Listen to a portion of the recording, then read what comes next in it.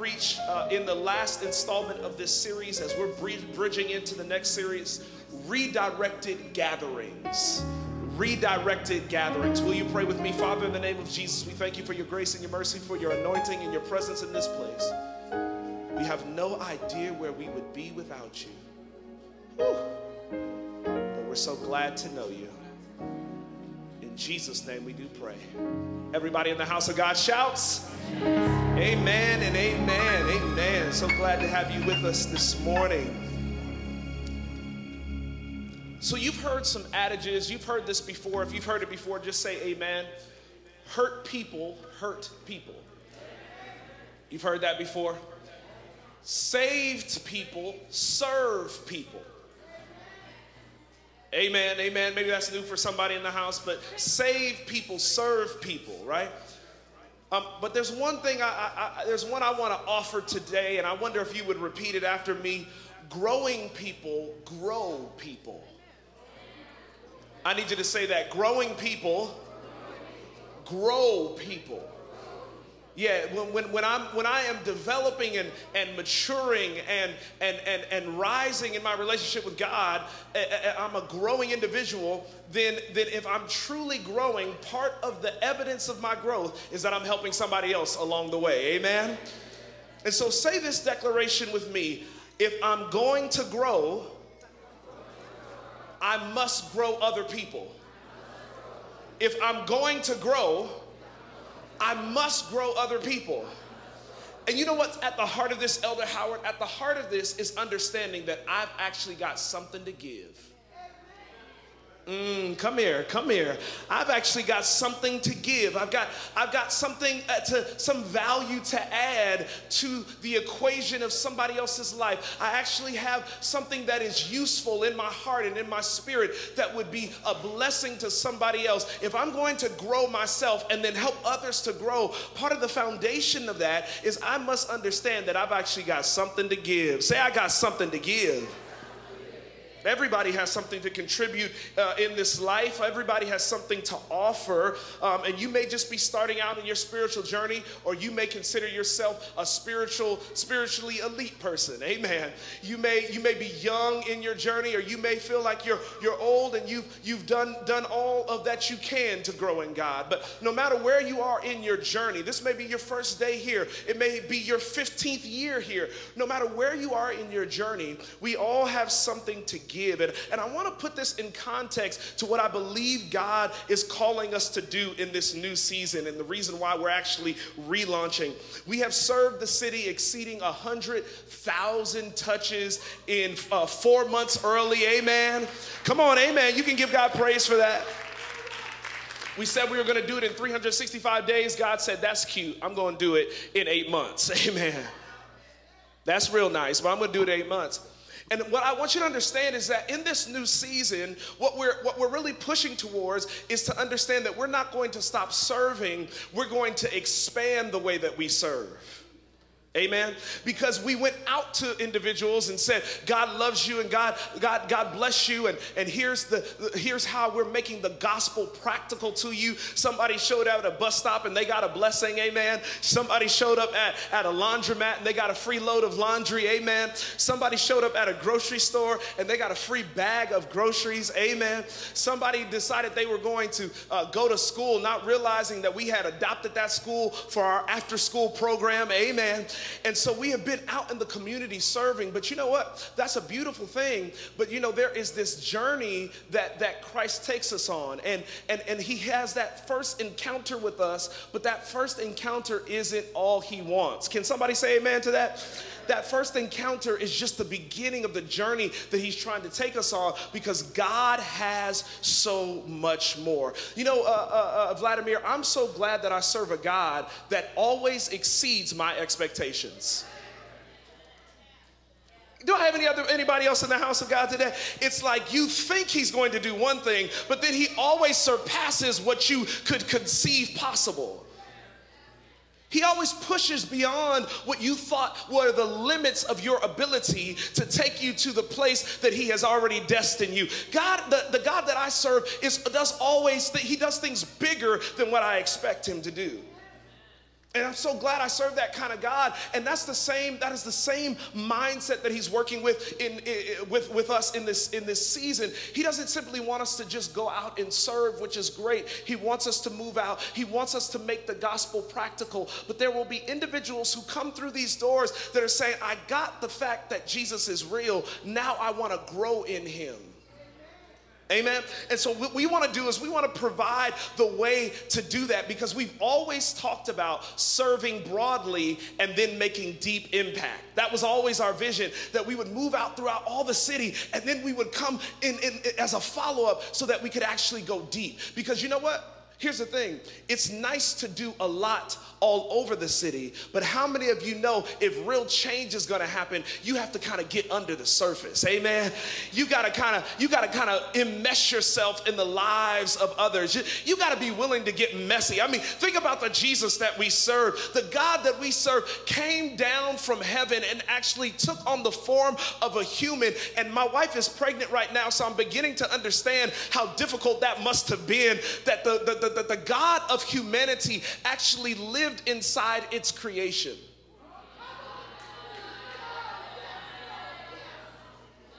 I mean, talk about messiness. He actually chose to take residence inside the thing that he created so that he could be engaged in our lives and actually allow that engagement to be transformative. And I believe that is the thing that he has extended to his children. He's saying, look, y'all, I want you to do the same thing I did. And it's going to be messy. It's going to get ugly. It's not always going to look perfect, nice, and neat. There's going to be times that it's going to be challenging to you. But what I need you to understand is, if you're actually going to translate my love to the world, you got to be willing to get a little messy. Say, I'll get messy for Jesus. I'll get messy. I got to get a little messy. I got to be willing to rub up against some people who don't have the same ideas that I do. I just want to push on this a little bit. I'm going to move back to my prepared notes, but can I push on this just a little bit? We live in a society right now where it is more comfortable and it is encouraged to actually only listen to those and hang out with those that think the way that you do. And not only that, but somebody who doesn't think the way that you do, you demonize them, right? Now, I'm going to talk about in a second why it's important to have people who you are in agreement with, but understand every relationship that you have cannot just be with people who think like you think, look like you look, go to the school that you go to, grew up in the neighborhood that you grew up in, and think and behave the way that you behave. You got to be willing to expand that circle, and what that means is it's going to be messy sometimes. It's going to be uncomfortable. It's going to be difficult, but that is the calling of a true Christian, because Christianity was never meant for comfort. Amen.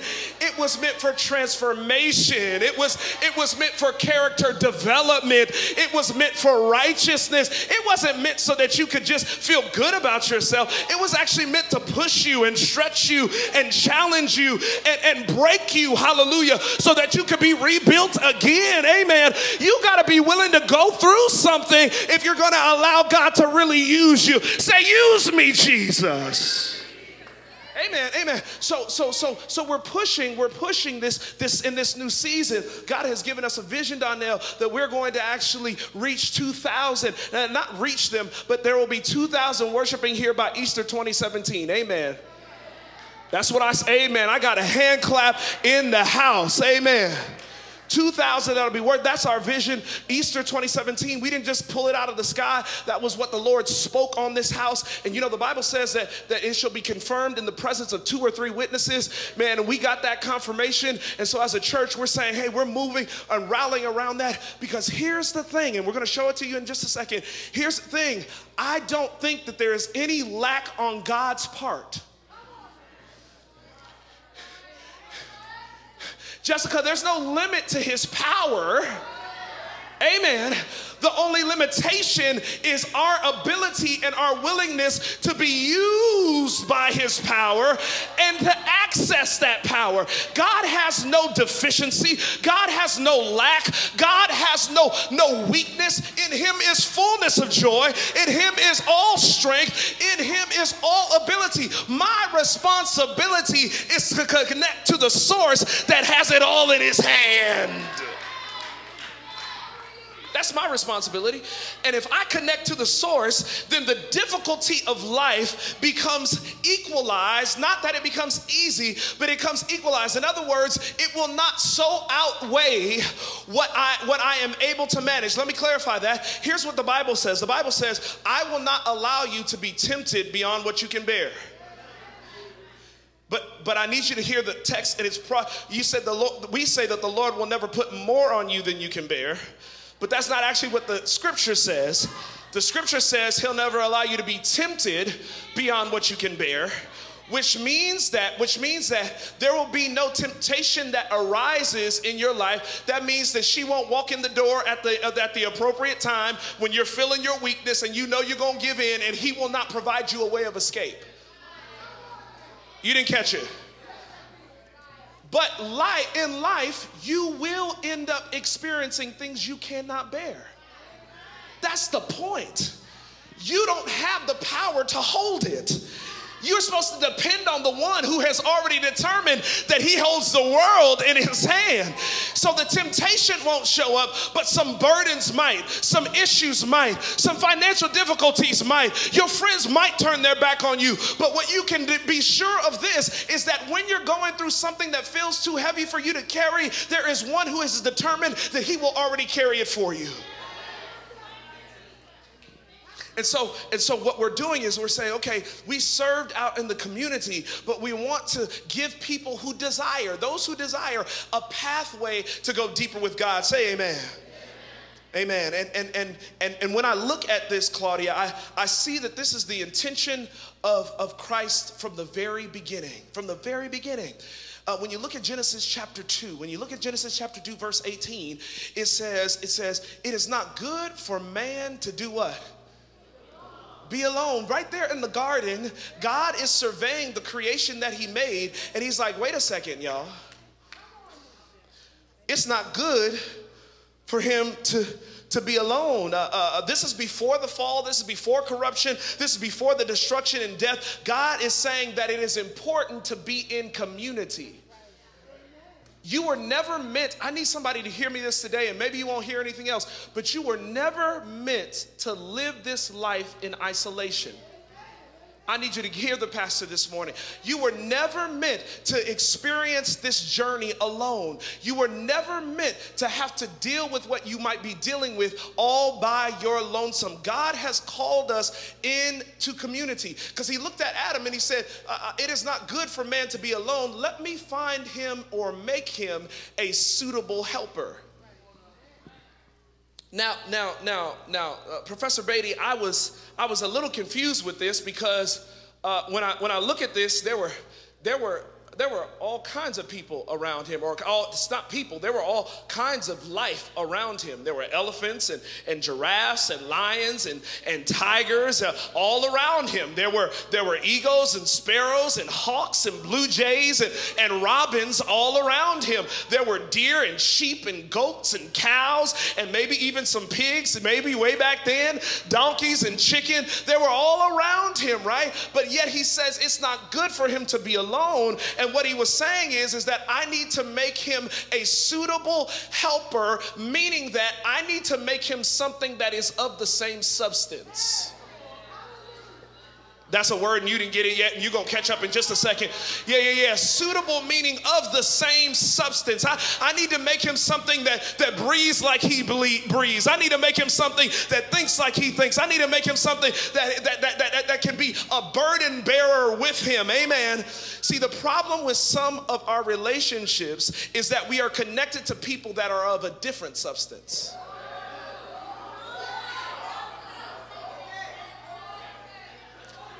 Preach, pastor, preach.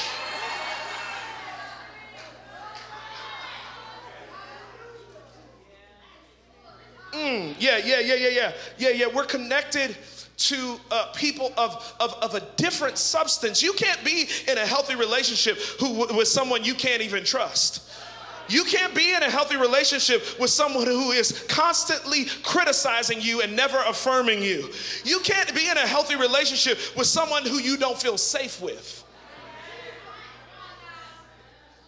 You can't be in a healthy relationship with someone you are constantly fearful of. You can't be in a healthy relationship only with someone who only makes demands on you and never actually supplies for your needs. I wish I had a witness in the house of God today. You can't be in a healthy relationship with someone who is constantly dismissive of your suggestions and your input. You cannot be in a healthy relationship with someone who is of a different substance. Doesn't have the capacity for a healthy relationship. They don't even have the ability to have a healthy relationship. Somebody can't say amen, but you can say ouch. The animals did not have the capacity to have a real, authentic relationship. They could not be in real, authentic community with Adam because they were of a different substance. So God put Adam to sleep, pulled a rib out of him, and created a companion of the same substance so that they could be in community. See, the best relationships, hear me, are built when two are walking together in the same direction. Now, be clear, I did not say the only relationships. Amen. There's no contradiction to what I said previously. The best relationships are built with people who are walking in the same direction together, but they're not the only relationships we ought to have. Amen. Yeah. But even when you're moving in the same direction, it does not mean that you will always agree. I need some amens on that. Unity is not uniformity.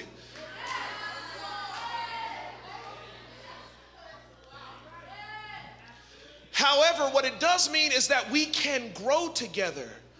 See, here's the thing. I want to just hit on this real quick. Here's our problem with the concepts of being traditionally Christian and liberally Christian. Yeah, I got to talk about it for just a quick second. What it presupposes is that whatever camp I stand in is the right camp. It presupposes that if I hold on to all the traditions of the church, then I got it all right. Or if I'm on the liberal side, it presupposes that all the traditions of the church are wrong and we got to change everything and do something new. Right? The problem that I have with that is that the arrogance that it brings with it does not allow for real Christian community. Yeah. You cannot think that you have it all right and still live in community and accept somebody else's idea. You got to be willing to say, look, I am flawed, I'm imperfect, and I have my opinion or my preference, but my opinion or preference does not trump the word of God. I wish I had somebody in the house of God. My opinion or preference does not trump what I feel the Spirit leading us to do. My opinion or preference does not supersede what I sense God's calling is and God's mandate is on this church and on this city. I got to move forward even though sometimes it makes me uncomfortable. And here's the thing, the way I move forward is understanding that we are all trying to get to the same destination. Yeah, I learned this from marriage. Amen. Can I just teach real quick? Amen. I love my wife. Somebody say amen. I love my wife. Somebody say amen. I didn't hear you loud enough. I said I love my wife. Somebody say amen. Amen. Hallelujah to the Lamb of God.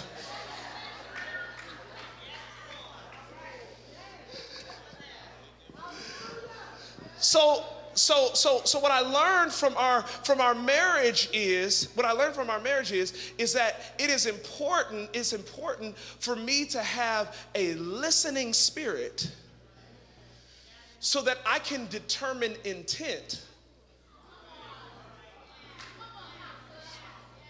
over articulation.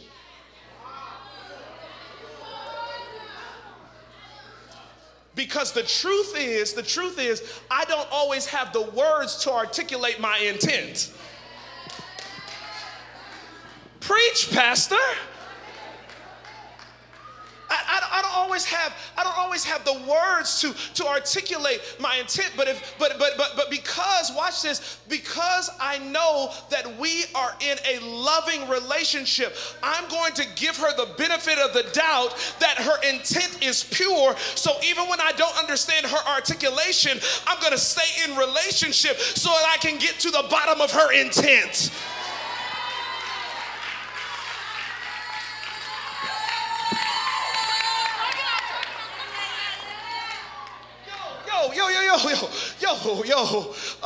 I need you to get this. I need you to get this. Because if we only pay attention to what comes out of somebody's mouth and then we demonize them, right, before we have the opportunity to ask questions to gain full understanding, then we may miss an opportunity to grow. See, because the point of discipleship, the point of community, the point of getting engaged in a small group fellowship is so that I can grow. Because there are some things you can't learn in a large group. You got to boil it down to some intimate relationships. And I just feel like not only in the church, but in our country right now, it's like there is no benefit of the doubt. There is only a listening to the articulation and not the intent. And then here's the thing. What happens is that when I feel like I'm attacked, then I get defensive. Come on. Can I just give you a little bit of stuff I've learned in my journey, just a little bit? So when I feel attacked, then I start to get in a defensive mode that further does not allow me to actually hear what you're trying to communicate. But real, authentic Christian community is intended to overcome that. See, the thing is, we're all craving for it. We're all craving for a place where we can be vulnerable.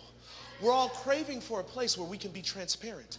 We're all craving for a place where we can be our authentic self, where we don't have to put up a facade. We're all craving for that, right? And yet we have, even though we're craving for it, we have allowed ourselves to be comfortable with the alternative. Everybody's talking about alternative facts right now. And we shouldn't be so surprised about that, because we've told ourselves a lot of alternative facts. Pastor is preaching today. Hey, we've told ourselves a lot of alternative facts. And one of the greatest alternative facts I believe we have communicated to ourselves is this: that I can do it by myself. You weren't meant to live in isolation. God has always called his people to community. And community is messy. So what? If we are trying to go in the same direction, if we're trying, then I gotta say, look, you know what? It may not always be comfortable, but I'm committing myself to it. Say, I'll commit to it. I'll commit to it. I'll commit to it. I want to move on here. I want you to understand that God understood our need for community. He understood our need for deep fellowship. He understood our need for real relationship and authenticity. So he called us into community. And there's three quick things I want you to understand about the community that he's called us to that will help us as we try to enter into this community. Because I've learned since having my son that I just can't expect him to do what's in my mind. I've actually got to teach him. Amen. I got to actually teach him. And so I want to just teach you just here for just a few minutes what the benefits are of entering into true community, the community that God has called us to. Can I do it? Say yes, Pastor. Amen. I'm glad you allowed me to. Amen. He's called us into community, and the first reason why he's called us into community is so that we can experience a one another reality. Amen. Write it down. A one another reality. There are over 50 times in the Bible, over 50 times in the New Testament, where the Bible writers say you ought to do this for one another. You ought to forgive one another. You ought to serve one another.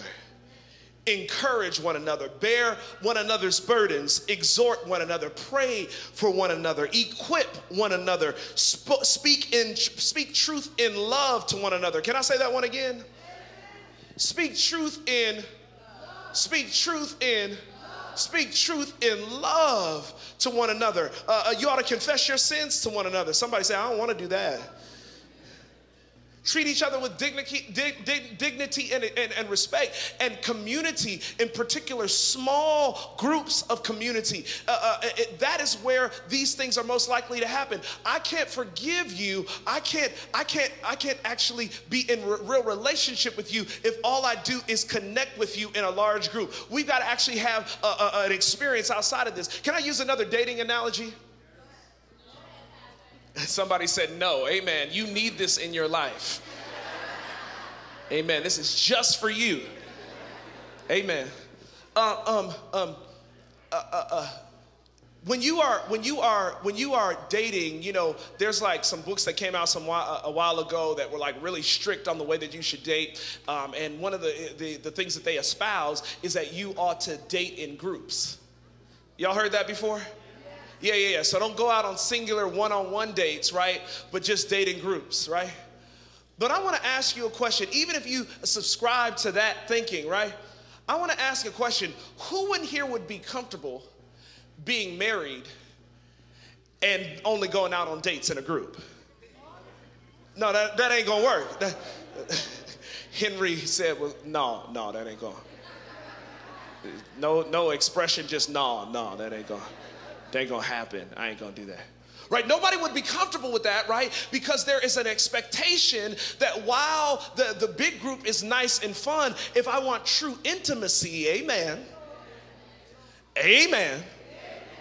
then I must actually separate from the group and spend time with one another, right? I got to get connected, and I got to be in close proximity so that we can actually, and this is one of the other things that I've learned that my wife refines me, amen. She helps me out. Hey, Trina, you can say amen. You know, he ain't there. He ain't there. Just say amen. Amen. He refines me, right? She refines me. It's in that close proximity that I actually learn some things that I didn't know before. And that's the second thing, because I'm running out of time. The other thing that's beautiful about real Christian community, small group community, is that you experience some personal discovery. Yes. It's not only that you may be a blessing to someone else, but by being in community, you're actually able to discover some things about yourself that you did not know before. Man, I've got so many notes here. I want to hinge on this one point right here. Vulnerable relationships lead to personal discovery and revelation. And watch this. We need each other's help to know the truth about who we are, who God is, and how we can live our lives in the light of the truth of God's word. We need somebody else to be a reflection to us if we're ever actually going to be able to understand who we really are. Community is not just about fulfilling or adding value to someone else. It is partly that, but it is also about understanding who you've really been created to be. Until you're actually in community with somebody, you don't realize that there's some stuff in you that needs to be delivered. Amen, because in real community, what's going to happen is this, is they're going to be like, man, you were kind of ugly today. That attitude, what's up with that? Why you acting like that? You know, when you really know somebody, they can walk in a room and you can sense that something's wrong. Come on, somebody. Right. You know that their equilibrium is a little bit off. You know that something ain't totally right. You know that maybe somebody talked out of the side of their neck to them at work. You know, if you really know somebody, you can sense when they walk into the room, something's not right, right? Amen. Right. And so if there's nobody there to check you on that, then you think it's acceptable for you to respond from a place of anger and frustration. But when you got somebody who you're in close community with and you come off all flippant because you dealt with some stuff, they can absorb it, but then they're gonna come back to you and be like, now listen, I love you and all, but I need you to know something. Don't you be coming up in here talking to me like that. Don't get it twisted. I wasn't always a Christian, and even though I love you,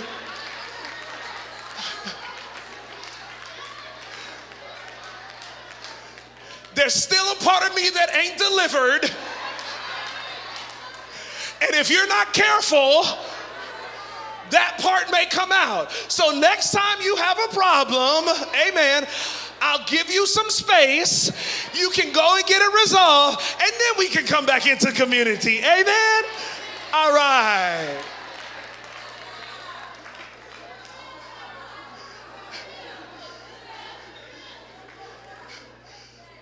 Listen, y'all, come on, be honest with me, right? Because the truth is, we are all sideways sometimes, right? We all kind of lose it sometimes.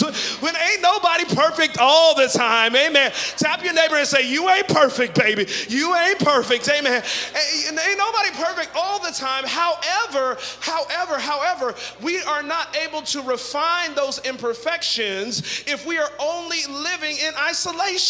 We got to actually be close to somebody and let them rub us the wrong way, and then in Christian love speak truth and then enter back into community. The problem is, watch this, I've learned that people you really care about, you will confront.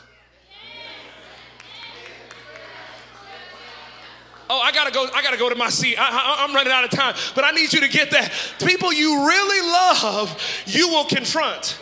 If you don't care nothing about them, you let them act all sideways and then you go talk about them behind their back. I wish I had somebody in the house. Huh?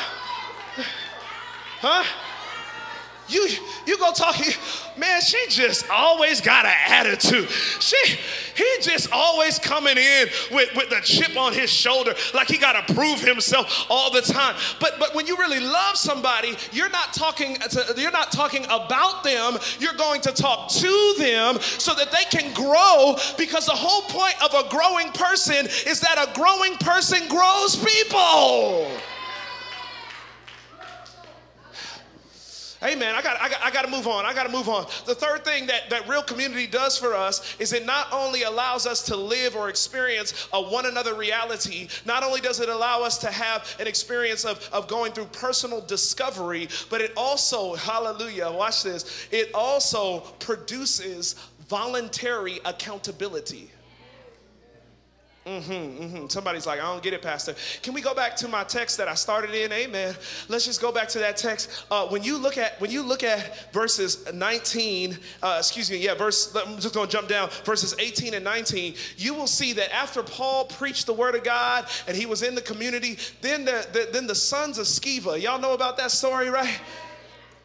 The sons of Sceva, they showed up and they were trying to act like Paul was acting and trying to deliver folks. And then one of them all of them tried to deliver this one man. And then the evil spirit rose up in that man and they were like, no, bro. I know Paul and I know Jesus, but who is you? And then the spirit that was in the man beat them up, sent them out naked. Now we know that part of the story, right? But the part of the story that we don't know is that after the sons of Sceva were beat up, all the other folks who are practicing witchcraft and were participating in magic, the Bible says, when this became known to the Jews and the Greeks living in Ephesus, they were all seized with fear, and the name of the Lord Jesus was held in high honor. Verse 18, many of those who believed now came and openly confessed what they had done. Watch this, verse 19, a number who had practiced sorcery brought their scrolls together and burned them publicly. When they calculated the value of the scrolls, the total came to 50,000 drachmas, which is a drachma is a silver coin. The silver coin that they were speaking of in that time was worth a day's wages. So in other words, what the text is saying is that 137 years of wages was laid down on the ground when they came into contact with the power. Now I need you to jump to verse 11, and then I gotta go to my seat. Jump to verse 11. God did extraordinary things through Paul. I'm making the connection. Watch this. So that even handkerchiefs and aprons that had touched him were taken to the sick, and their illnesses were cured, and the evil spirits left them. I want you to understand something. When the power of community is at work, watch this, the demons start policing the people. Y'all didn't get it. I gotta talk to the folks back here. Y'all didn't get it. When the power of community starts to spread, remember the text that I read, it said that as they met together, everybody who was Jew or Greek, everybody in Asia heard the word of the Lord, right? And so they heard the word of the Lord. Paul starts performing miracles within community, right? And then like the demon's like, oh, these people are serious. So they're like, when they see an inauthentic or an illegitimate person, right? Then they're like, no, you ain't the real article, because now the demons know what the real article is.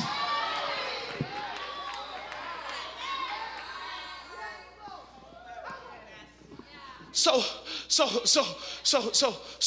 it was the power of community that produced a vulnerable or voluntary accountability.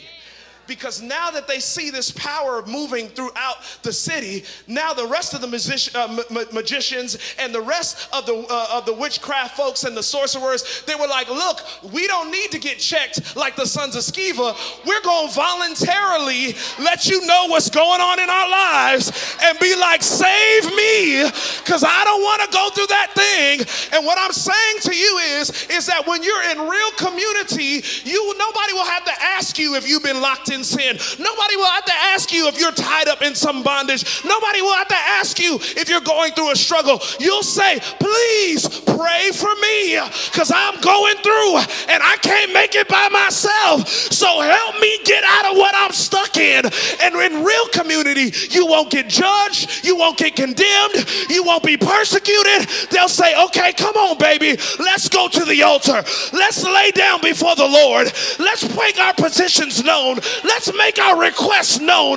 Let's talk to God and let him work it out. I wish I had some folks in the building that will say, God, I'm ready for community. I'm ready to be vulnerably accountable. I'm ready to step into this thing because I'm tired of living this fake life. I'm tired of living this empty life. I'm tired of living this frustrating life. I want to be connected to a people. Watch this. I want to be connected to a people who I can be real with, who I can be authentic with, who I can be transparent with, who will not condone my behavior, but they also won't condemn my behavior.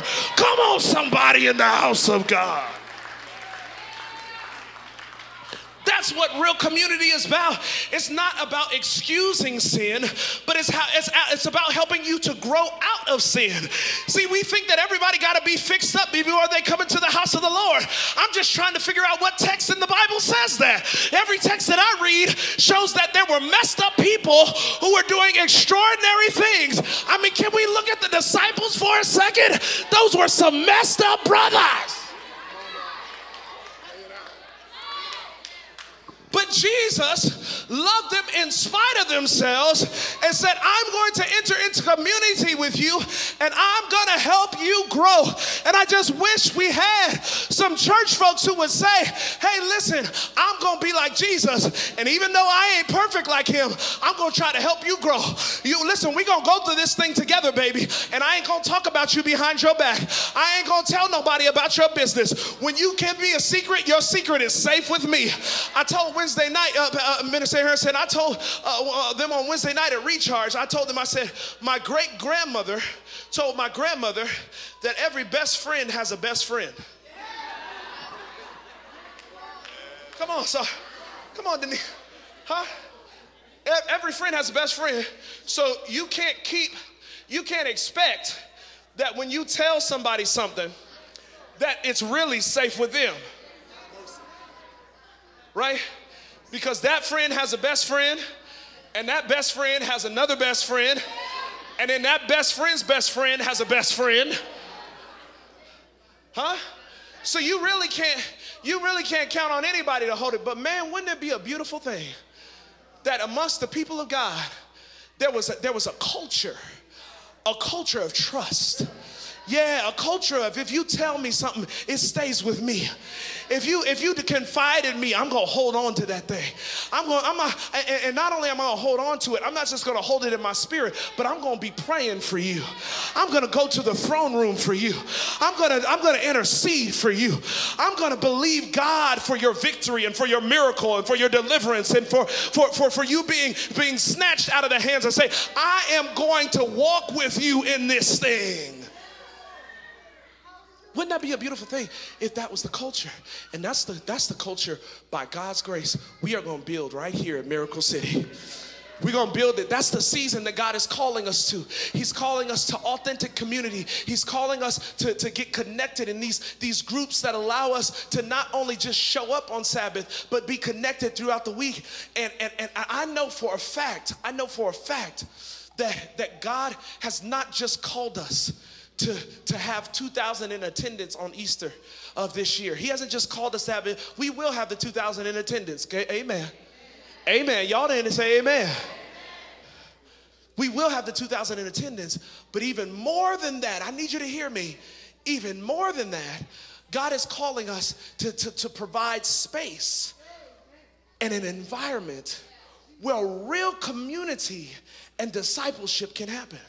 And that's why you see all of these signs up around the building today, because today we're launching our community groups and we're saying we're going to give you an opportunity today to say, I want to get connected. I want to experience that one another reality where people are praying for me and I'm praying for people. I want to experience that personal discovery where it only happens when I'm in community with someone. I want to experience that voluntary accountability where nobody's having to check me. I'm checking myself. And I feel comfortable checking myself because I know that when I share what's going on in my life, I'm not going to get the side eye. I'm not going to get the conversations that go on behind my back. No, I'm going to get an opportunity to actually share my heart and then be held accountable to what I desire. Here's the thing. I need to get this out. I gotta go. But here's the thing. Here's the thing that I love is that when you're growing in Christ, here's the thing. Nobody actually has to tell you you're wrong. Nobody has to tell you what your real heart's desire is and where you want to go. You already know. You're just looking for somebody to encourage you in that journey. You see, when you're growing in Christ, it's like, man, I want to get better. I want to be all that God has called me to be. I want to live in my destiny. But I'm just saying to you, it doesn't happen outside of community. And the reason why it doesn't happen is because that's the way that God has made it. Amen? Amen. And so today we're giving you that opportunity. In a few seconds, I'm going to pray, and then we're going to actually, the worship team can go on and get in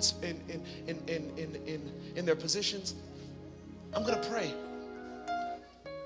And we're going to invite you to connect and sign up for a group today.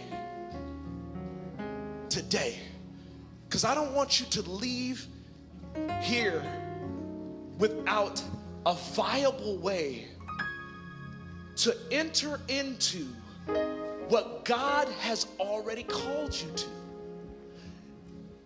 The destiny and the plan that He has for your life cannot be fully achieved outside of the path that He has set up. And so we're giving you that opportunity today. There's no pressure. It's your choice what you want to do. It's your choice how you want to engage. It's your choice. But I want to encourage you to make the step today to enter into real, authentic community. And here's the thing I learned. Can I give you a quick story? Quick story, last story. Amen. Can I just testify? So, when I was in high school, I was a little arrogant, a little bit. Y'all don't believe that. Don't shake your head yes. Like, oh, we can see that. Hey, listen, God needs big egos sometimes. Amen. Amen. But He was humbling me. So I was thinking that I had all that and I was all that, but God kept humbling me. And my humbling led me all the way to the bush of Zambia, Africa. Out in the middle of nowhere, wasn't no running water. Y'all ain't hearing me in here. I grew up in California in the city. I was out in the middle of nowhere with no running water, sleeping in a tent, because God had done something with my heart that I began to desire to see His people transformed. So I was out doing mission work and connecting, and here's what happened, y'all. Here's what was crazy, right?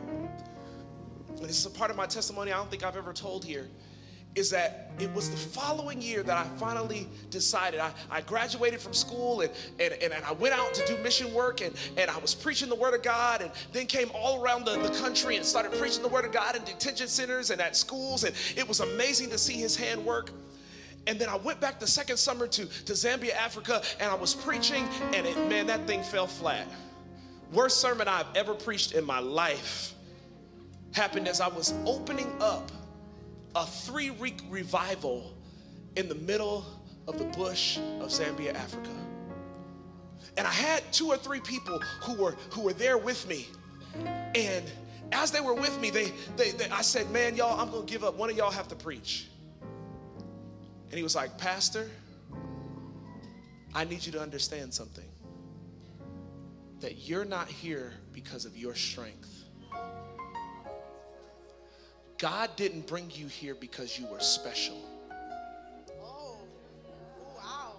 God used you and is using you and will use you because you're willing.